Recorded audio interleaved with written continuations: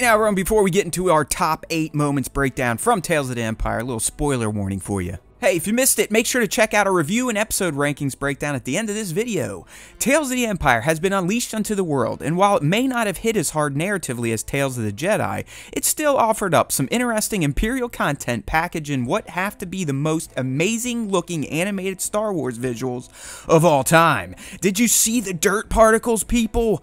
Anyway, there are 8 top moments that really stood out in this series, and here they are. At number 1 is Grievous being Grievous. From his Night Sister impaling debut to his taunting of Morgan after he killed her mother, this guy is pure Star Wars evil. It was great to see this cyborg lunatic again, to be reminded of the tears he inflicted on his foes.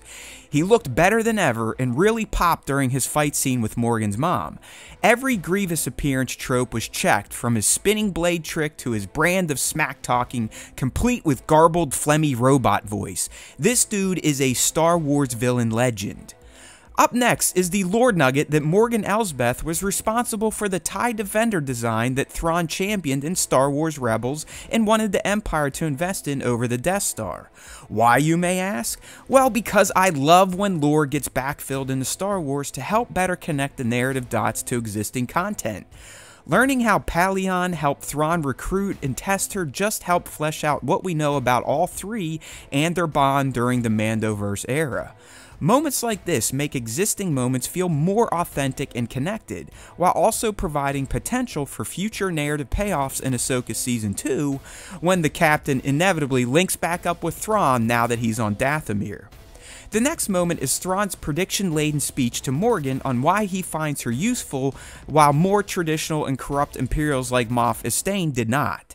This scene expertly showcased how Thrawn thinks and why many fans consider him to be a tactical savant.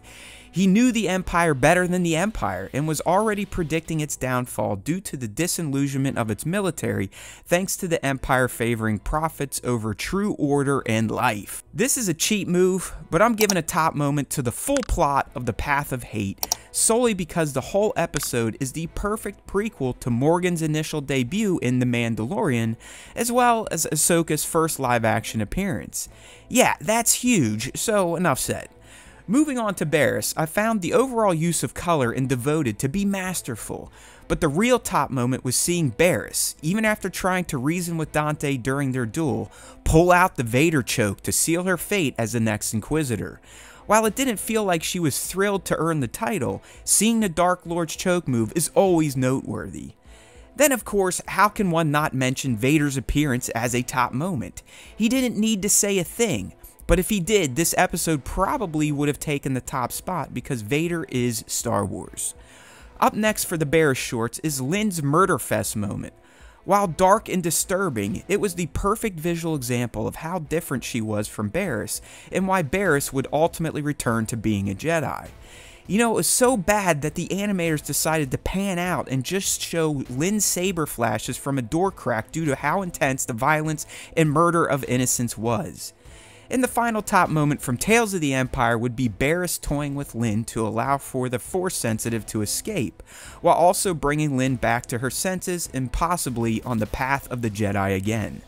I just loved how she went all disembodied voice on Lynn to showcase how much powerful she had become in peace versus anger. While I still think her death was silly, at least the way it happened, I mean, she could have stood a bit further back as Lynn was randomly stabbing the air, but I get it. A point was trying to be made and she made it with her life. Or did she?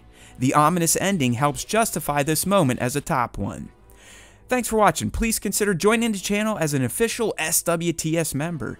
Details below along with other links to our podcasts and socials. There's always time for Star Wars time, and if you listen to the Star Wars Time show, the Force will be with you always.